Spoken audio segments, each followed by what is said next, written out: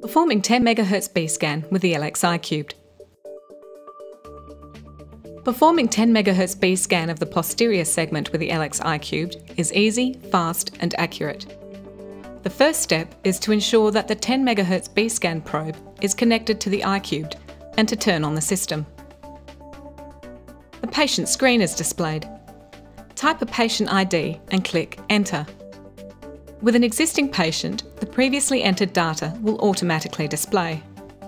Entering a new patient ID prompts the user to answer Yes to creating a new patient. As an alternative, the system can automatically generate a new patient ID. See Option in the General tab under Utilities. The new patient data can then be entered, followed by clicking Save. Check that the patient information is complete on the summary screen.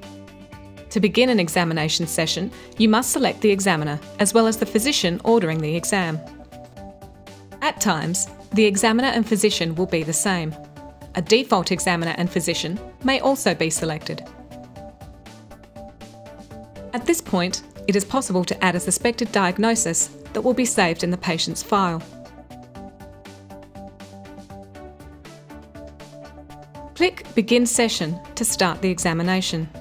The probe has supple membrane which will be placed in contact with the cornea if using the open eye technique, or with the eyelid if using the closed eye technique. The probe has a silver line which shows the top of the screen to help orientate the user. Choose the eye to be examined by clicking on OD for the right eye or on OS for the left eye. By default, posterior B-scan mode is selected. Local anaesthetic drops are applied to the eye if the open eye technique is used. This technique provides better images as sound is absorbed by the eyelid and also ensures the operator knows exactly where the patient's gaze is directed. Place tear gel on the probe as a coupling gel to ensure good contact for the ultrasound and better images. Ultrasound does not travel through air. Press the foot pedal or F11 and the probe starts to scan at 25 frames per second. This gives real-time imaging of the movement of the eye and of any of its structures or pathologies.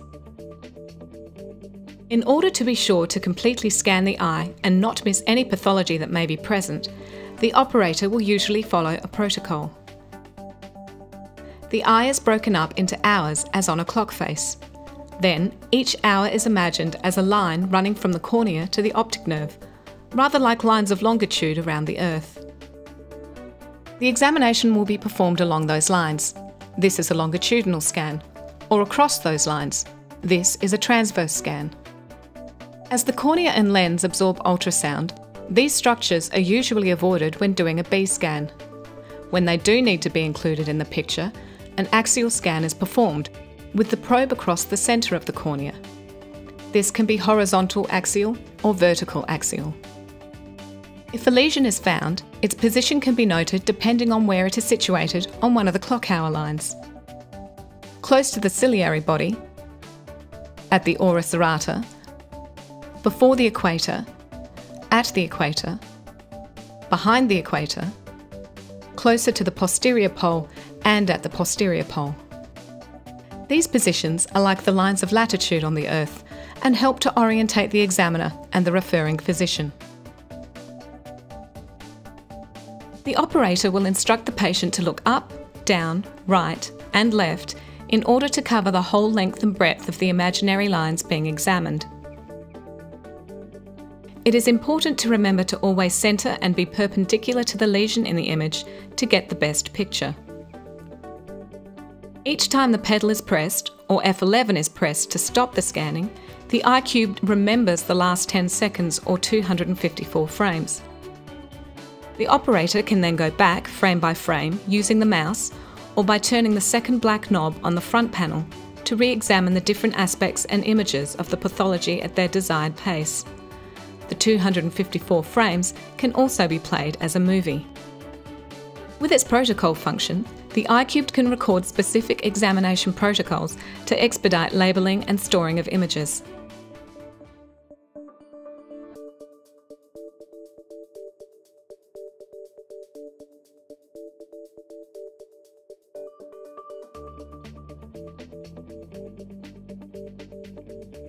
This can also be helpful as a tool for users to easily follow any customised protocols from the drop-down list.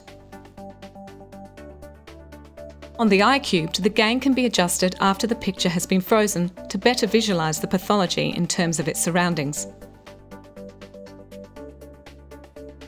It is possible to add a vector to the B mode image. The vector can be positioned anywhere on the image and displays one of the 256 scanning lines as an A scan. This A scan can also be displayed on its own, with a microsecond scale to measure distance as a function of time. Measurements can be made in millimetres using the editing tools. Move the markers to the appropriate echoes to obtain the distance between them at the speed of sound appropriate for the tissue to be measured. In this example, 1,550 metres per second.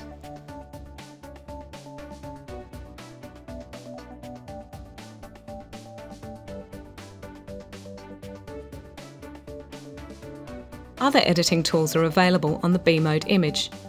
It is possible to position arrows and text boxes for educational or referral purposes.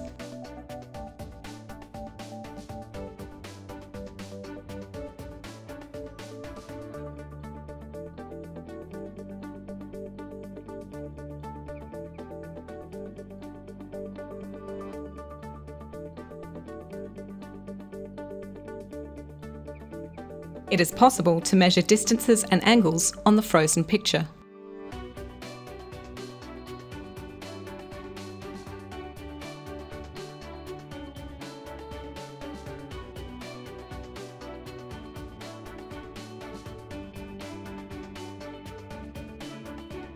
To save an image, the operator simply clicks on the second pictogram in the bar at the bottom right of the screen. If the protocol function is used, the image will be labelled automatically with the probe position. If not, the probe position can be entered at this point, either by clicking on the appropriate pictograms or typed in manually. The image that has been saved goes into the image tray for the eye being examined. A movie can also be stored. In order to save memory space, it is best to crop the sequence and only save useful images. Shorten the sequence by sliding the end markers along the bar and click on the fourth pictogram, Crop Movie.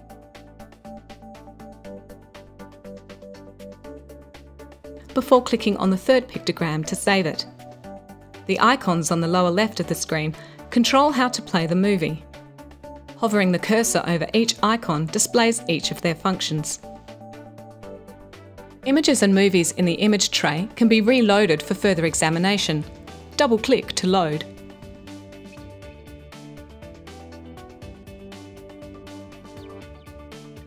It is also possible to examine images from a previous session performed on the same patient.